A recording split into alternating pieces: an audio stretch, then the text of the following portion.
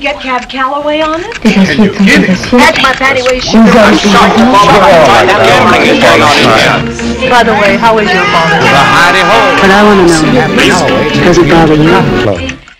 To the Break Room Classic Film fans, it's tea time for a coffee break. Welcome to the coffee house. I hope you have your coffee. As you can see, I already have mine. My lipstick print shows up before I do. You know, it's funny. When I was a kid, I always would see like adult women with their coffee with lipstick prints on it, and I was like, ooh, I can't wait to do that. And now sort of when I see it, I'm like, oh gosh, I don't want to smudge it off. But okay, anyhow, that's my brief introduction into the story. So I hope you guys have had a good week, and I hope that you are staying safe, well, and healthy. And now let's get into another Fashion Friday a la Cinema Coffee. I have my, my tumbler. This was a tumbler that, can I say Starbucks? I guess I can. That they, every year they do some sort of like if you're the first, like while supplies last, you get a free tumbler. And every year I would want to get it, like, because before life happened, I was an avid Starbucks person. I'm not even good. It's like a whole story, which I'm not even going to, maybe another Cinema Coffee talk, since we talk coffee. And every year I'd want to get it, and every year I'd always strike out. Like, it's like when they sold out at such and such time, or if you would have just like, this person just, they got the last one. So this year, this few months ago, I think it was before the holidays or around the holidays when they did it, I really was I was adamant that I wanted to get it. And then there was another part of me that was like, I've tried and tried and I can never get there on time. It just doesn't work for me. So I waited and waited later than what I had normally ever been. I kind of went in, when you go in like, I'm doing this deliberately because I know good and well it's not going to be here. So I'm just going to test it. Went in and I said, do you guys have any more of the tumblers, just already waiting for no, we're out.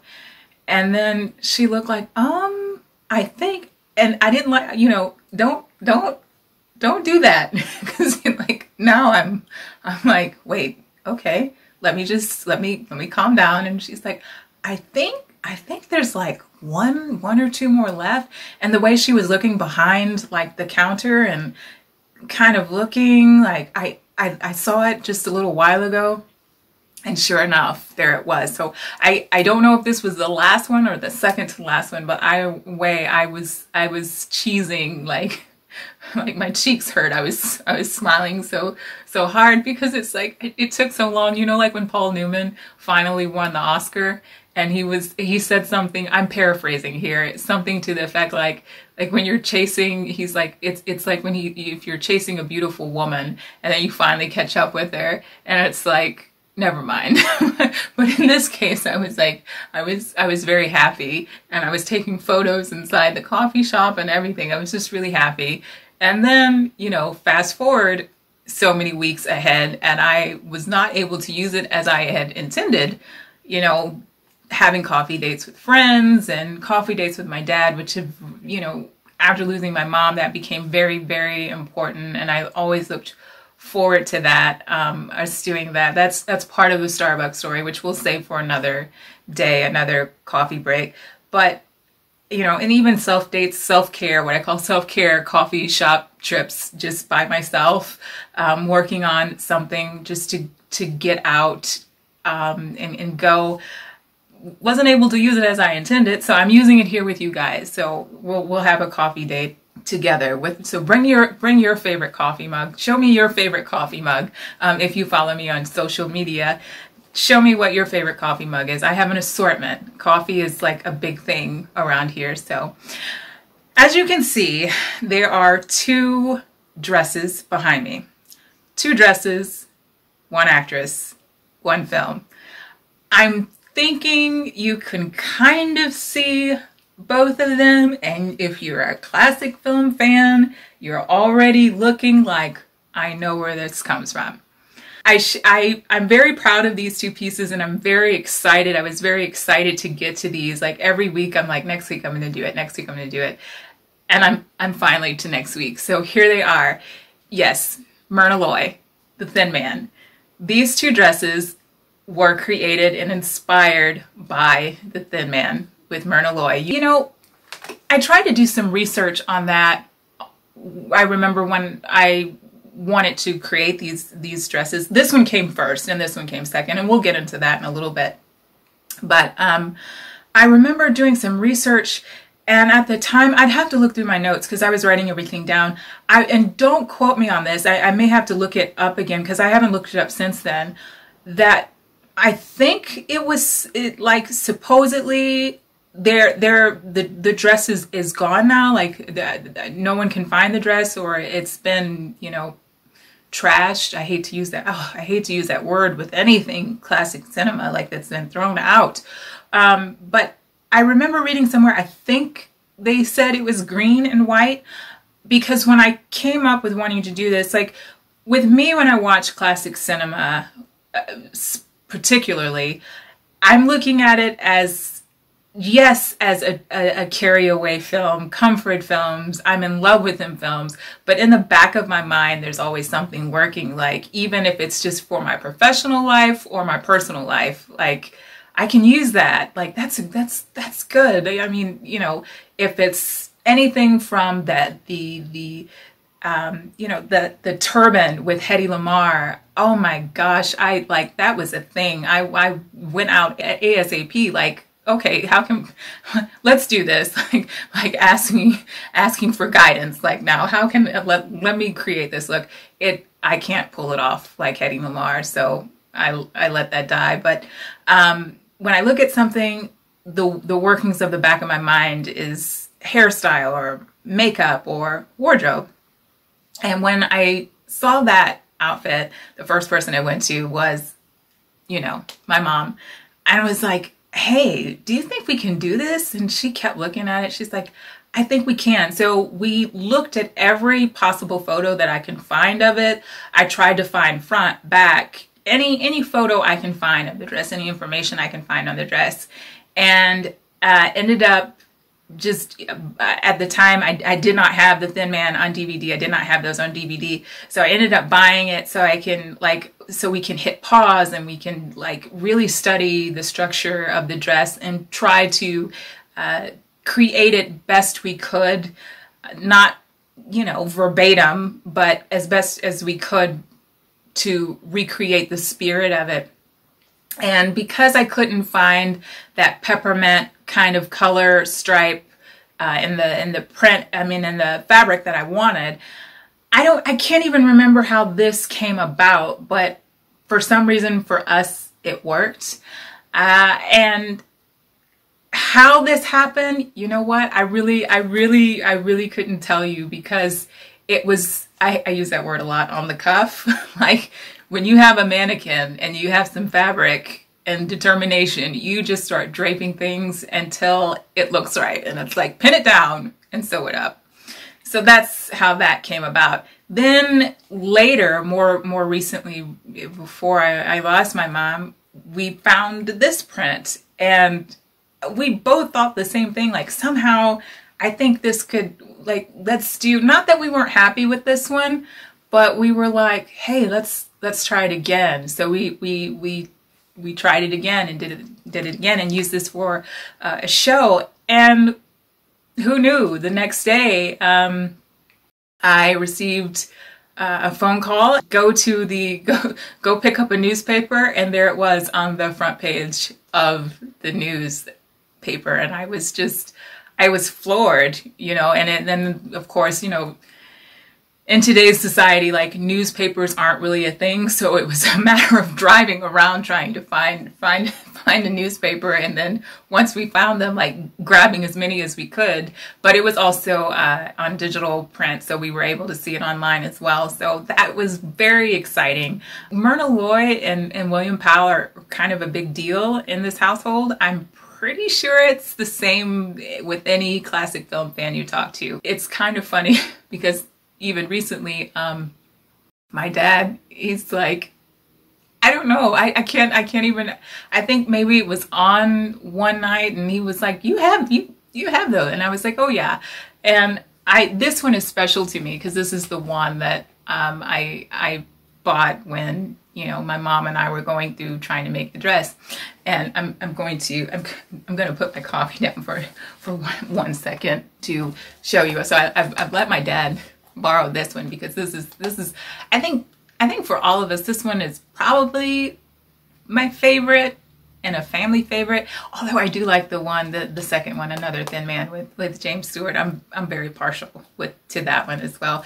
But anyhow, let him borrow it, and yeah, haven't gotten it back yet. But it's all right. We're all Thin Man fans, right? Am I right, sis? So it's okay. It's okay. And the same thing with Topper Returns. Like, I haven't gotten that back. But it's fine. It's good. I know where it is. It's in good hands, and as long as it's in good hands, I'm okay with that.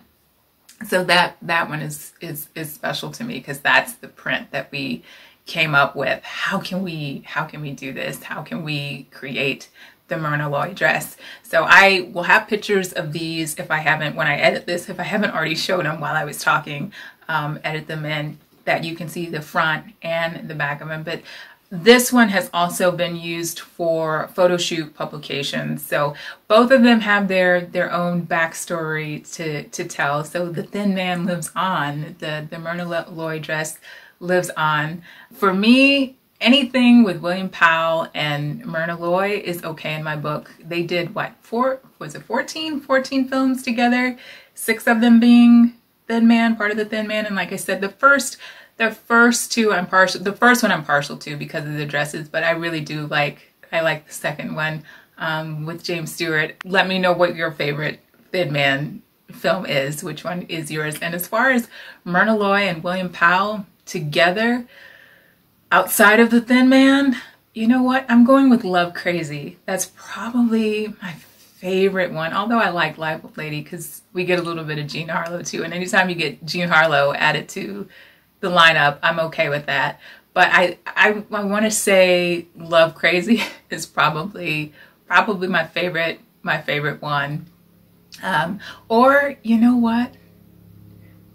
It's hard to pick because now I'm thinking I like Manhattan Melodrama as well. I mean, that one I discovered. I'm probably in the same boat with a lot of people with seeing Public Enemies and then finding out the whole. And the thing is, I don't know why I'm shocked I didn't know that before I watched the film, because I'm pretty savvy and pretty versed on finding like history on the gangster period with Al Capone and John Dillinger and Bonnie and Clyde. And I was shocked that I didn't know. You know, I knew how John Dillinger died. I've seen the photos, but I was shocked that it didn't. I missed the whole Manhattan Melodrama was the film that he went to see, the last film he went to see. And when I saw that in the film where he's watching Manhattan Melodrama, it's funny, of course, everyone looks to me like, have you seen this? And I'm like, oh, no, like, this was new. And I think I remember at the time, don't hold me to this, and if you guys have a memory as mine, let me know if you remember this. But I think it was Robert Osborne who talked about it when they aired it, because I think it was like talking about how it was John Dillinger's last film. And so of course I researched everything, like I got books and any kind of magazine, because you know it was like rehashed, like now more stories were coming out, and I was watching biographies and everything and just trying to piece the whole puzzle together, and to think that, you know, Manhattan Melodrama was wrapped up in that whole story. So I'm very partial to Manhattan Melodrama, and then, you know, James Wong Howe, which is one of my favorite cinematographers ever. And the way that he shoots that whole film, and then the ending in particular, it really, really gets me every time, just from that moment. And if you haven't seen it, you know me, but that whole, I'll put it this way, that whole ending sequence from, and I don't know how to word it without giving it away because I don't want to give any locations on it, but if you've seen it, I'm thinking you know what I'm talking about, from the dice throwing, I'll put it that way. If you're real savvy on the film, if you've watched it enough, you know what I mean by the dice throwing. From that point on to just carrying you out to the end, that I like that. There was something kind of Mata Hari-esque about it a little bit. And snap, that's probably given too much away. I might have to edit that out. But let me know what your favorite Myrna Loy and William Powell film is. And you know what? I almost missed out on William Powell. I hate to keep telling you guys my mom's stories, but William Powell and Norma Shearer, both of them, I was kind of sleeping on until my mom was like, gosh, she looks so debonair. And that was, you know what, with my cinema coffee, since we're cinema coffeeing, is that a word? Okay. since we're cinema coffeeing, we're going to make that a word. We're going to make it official. That was the first piece that I wrote on how just my natural love for classic cinema since I was a child was developing, and then how along the way, as I became more developed in it and more in love with it, sharing it out loud for anyone who would listen, family, friends. Hey, do you like, I heard someone say something like, oh, hey, let's talk. Like, from that, because a lot of times I would say, you know, you're not interested in, like, because I'm trying to give, you know, and he was married to so and so, and then, you know, she did this film with them, and then later at the end of their career they did this, and then I'm like, you know, no one's really interested in that. And to hear my parents saying, no, like, we're interested because we can't see how we grew up with a lot of this stuff, and here you are coming, you know, Johnny come lately, and you know about it. From that, from me talking about it so much, watching it so much, no one else had a choice in the house. No one else had a choice. So my mom would look, she said, he's real debonair. And I'm like, really? You think so? And then it was like the veil had been taken away from my eyes. And I'm like, oh, yes, he is. And I just instantly fell in love with William Powell. And then Norma Shearer, it was her haircut. My mom was like, she would say, that's an expensive haircut. That was, my mom, she was also, as well as being an oil painter. I think I've told you guys that. If not, I know I post it quite often. On top of being an oil painter, self-taught, she was a beautician. So she would say, that's an expensive haircut. Whenever she'd see a haircut that was what we call laid, real nice, she was like, that's an expensive haircut. The way that Norma Shearer's hair is, you know, in that early 30s period, she's like, I love how her hair is cut. It just works for her face. It works for her features. And I kept looking at it like, you've got something, okay, that works. And there I was. Norma Shearer and William Powell were added to the addition, right? So that's my cinema coffee take on the Thin Man. And since last time we met, because I'm gonna break away a little bit from Fashion Friday, although we've really been more cinema coffeeing. Yeah, that is totally gonna be a word. Since we last met, I have some news to share with you guys. Now, if you follow me on social media, you already know this news. I had been expecting something this week. No, I'm sorry, not this week. Gosh, time is like, there is no time. I was expecting this like maybe to arrive around the 25th or so. And 2 days before that. Okay, I don't know if you can see it, but this is an original contact sheet with Marlon Brando for Guys and Dolls. And I still have it in its protective sheet because it is very, very fragile. Just when I open the protective sheet just a little bit, you can tell how fragile it is. So more than likely, I'm going to frame it in the protective sheet or put it in somewhere safe with the rest of my collection, because I have some other things with him as well that are too fragile to really do anything with. So I keep them tightly guarded, and if they can handle it, I'll scan them or I'll take a photo of them, and then if not, then I have a way of still being able to display it so at least I can see it without touching it. But to know me, I say that a lot, is to know Guys and Dolls is my favorite Marlon Brando film. And I'm not talking about performances, I'm just talking about film in general. Although my nickname comes from a streetcar named Desire, Stella, that's a bit of a long story as well. If you have read my Cinema Coffee piece, it won't be new to you, or if you've seen me talk about it, it won't be new to you. It's kind of a long story, but to make a long story short, I watched A Streetcar Named Desire so much.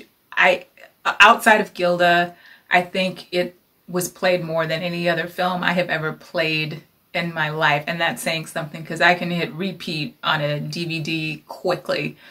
And it got to the point where when he was screaming, "Hey Stella," family and friends were like, "Again? Like, we just heard that like a little over an hour ago. Like, this is on repeat." So it quickly crept up being Stella and my mom Blanche, or vice versa. Whoever was calling the other person, that person was Stella, and whoever answered would always answer, "Yes, Blanche."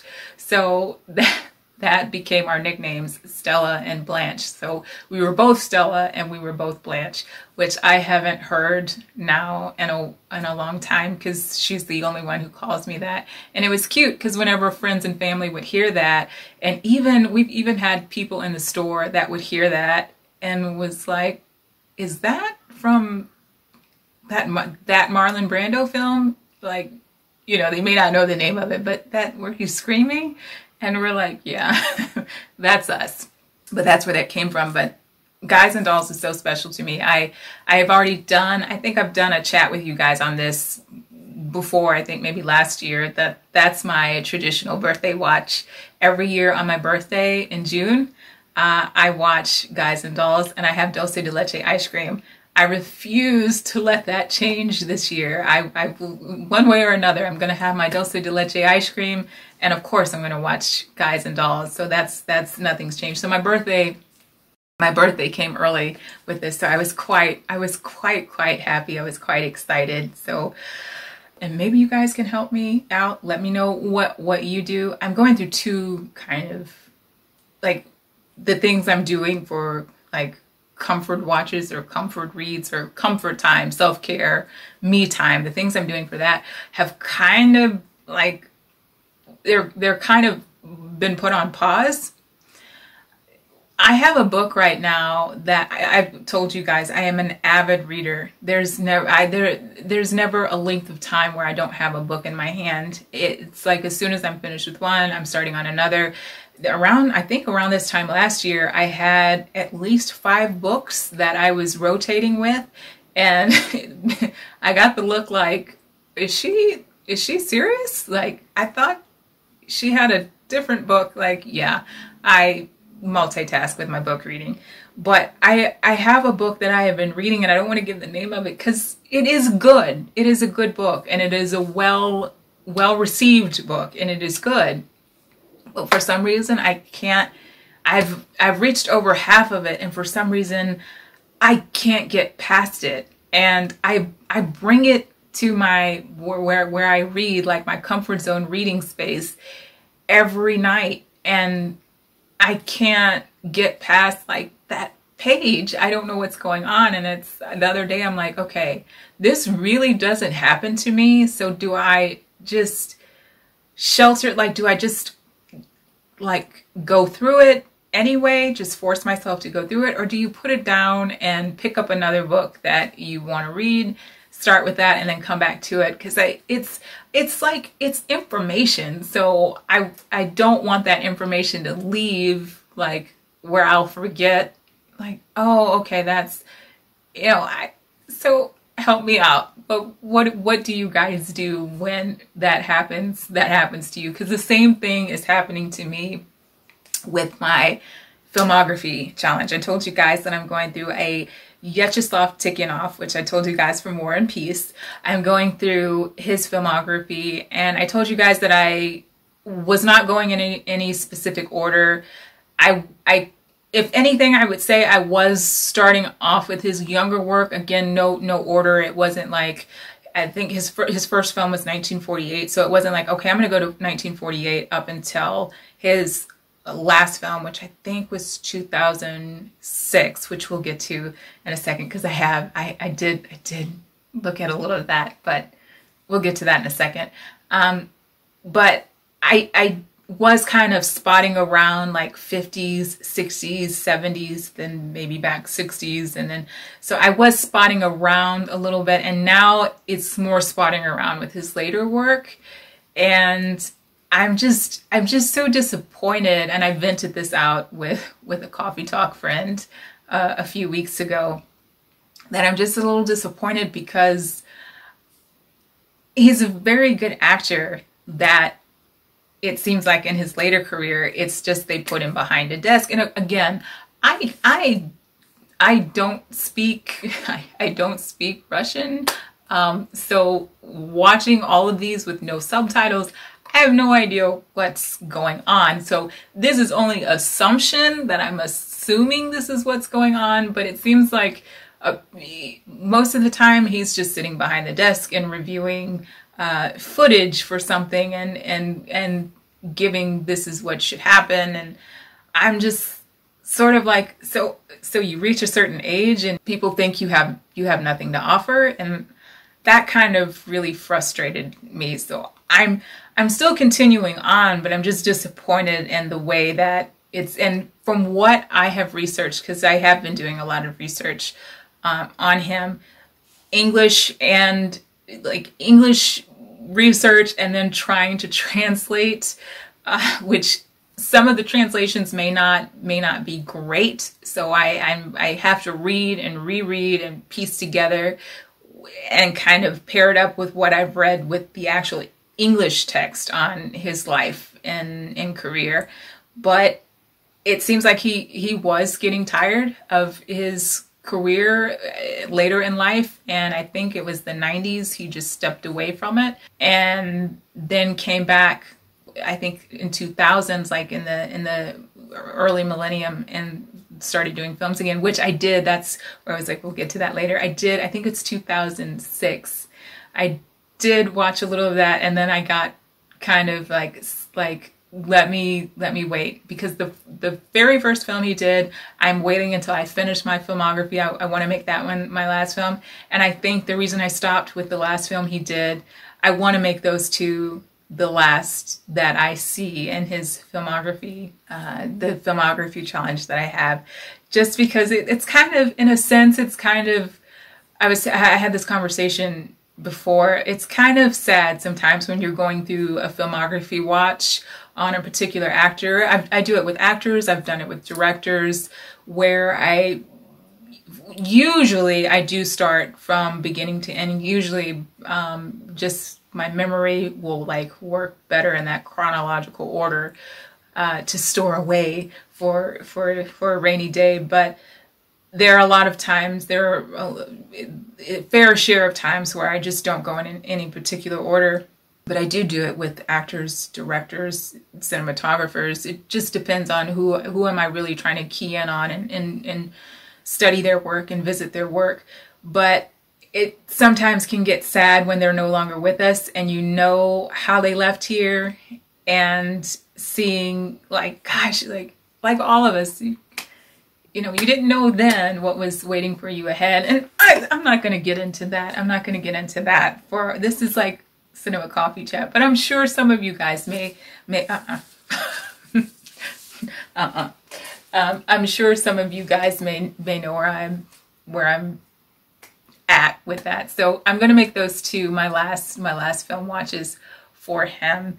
But if you guys are going through any kind of filmography watches, or you have done one in the past that you enjoyed, or you're planning on doing one, or you have one that you just recently did, let me know who you have. I think one of my favorite ones, actually, I think who really started me to do that was Preston Sturges. I think that was the first person I can think of that made the rest of my classic film career, as I'm going to start watching, whether it's director, producer, actor, watching their filmography. Although a lot of the actors, I had seen most all of their filmography without it being a challenge. It wasn't a challenge. It was just something you were doing. And then when you look back on it, it's like, yeah, I was like zooming in on that particular actor. Like Cary Grant comes to mind, which just when I thought I had seen every Cary Grant film, one came up on me, Amazing Adventure, which I have done a Cinema Coffee piece on. Saw that in a DVD bin and was kind of confused because I said, you mean there's a Cary Grant film I haven't seen? Now, mind you, this has been some years ago, so I just bought it just because it's Cary Grant. The print was not great. It was one of those, in the $4 bin, the bin. So the print was not great, but I did write a Cinema Coffee piece on it. I will have that linked below for you guys to read if you're interested. And you know what? I'm always surprised by the people. I know this is like going random. The people who don't know what Gunga Din, who have not seen Gunga Din, because when I wrote the piece, I mentioned Gunga Din, so I had made a GIF. I say GIF. I had made a GIF for it, and when I posted it, people were questioning, like, where is this movie? Is that Cary Grant? Where's this movie from? And I just thought Gunga Din was so well known. I was just sort of shocked. So if you haven't seen Gunga Din, please do that. Please do that. Douglas Fairbanks Jr., Victor McLaughlin, Cary Grant, that needs to be like a priority piece. But saw it in the bin, bought it, and it's funny because it seems like the films that you find in the bin or at random places are some of the best films to watch. That happened to me, speaking of Douglas Fairbanks Jr., that happened to me with Young at Heart. It was in the bin, but this one was like a donation bin, which I was shocked to see anything like that. DVDs that people just didn't want anymore, kind of like at the library. Never sleep on those. Never walk past those, because you never know what you're going to find. Because for me, on that particular day, it was Young at Heart. That was the one that stood out for me. Great condition. If I knew I was going to be talking about it, I would have brought it over here so you guys could see it. But it's Douglas Fairbanks Jr. and Paulette Goddard and the Wombat. Yes, Roland Young is in it as well as Billy Burke. But it is, oh my gosh, and Janet Gaynor. Where am I going with this? Please watch Young at Heart, because when I saw it in the bin, of course, Sinatra fan, the first thing I thought was like, is this a take on the Doris Day and Frank Sinatra, which, is the remake from John Garfield and Priscilla Lane? But I was like, is this another take on that? And then all I could hear is the song and see the film, which I love both. So I got it, brought it home, watched it, and fell in love with it. Please, if you have not seen Young at Heart, make that something you watch during self-quarantine. That is like, I need to do that. Why haven't I done that? And I need to write a Cinema Coffee piece on that one, because I have like a very large story on Young at Heart. So anyhow, I know, again, I'm rambling on, but when it comes to cinema, it's hard to not talk about it and not be enthusiastic about it. So here we are. Every week when I do these, I don't come planned with, here's a list of things I'm going to talk about. And so I just let the conversation roll into one into the other, because if this is going to be like a coffee date, if we are meeting each other at the coffee house with friends, you're not like getting all dressed up, like I'm getting ready to meet my friend at the coffee house. Here's what we're gonna talk about, or driving in the car to get there, like, okay, and then I'm gonna talk about this. I mean, this is supposed to be just once a week, and we sit down at the coffee table at the coffee house and have a conversation. So I try to present myself as such. So hopefully this is something you look forward to on Fridays. Let me know what you're doing to try to make the weekend feel a little bit different from the rest of the week, since we're kind of just all in every day anyway.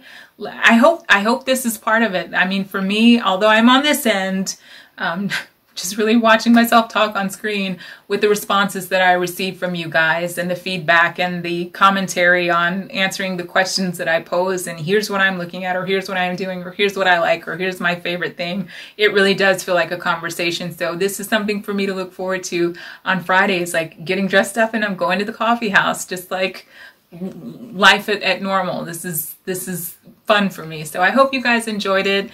I hope you're staying safe, being well, stay healthy, stay home, and I'll see you next time at the coffee house. A bientôt. Say, how many drinks have you had? This will make 6 martinis. All right. Will you bring me 5 more martinis? Leo, line them right up here. Yes, ma'am.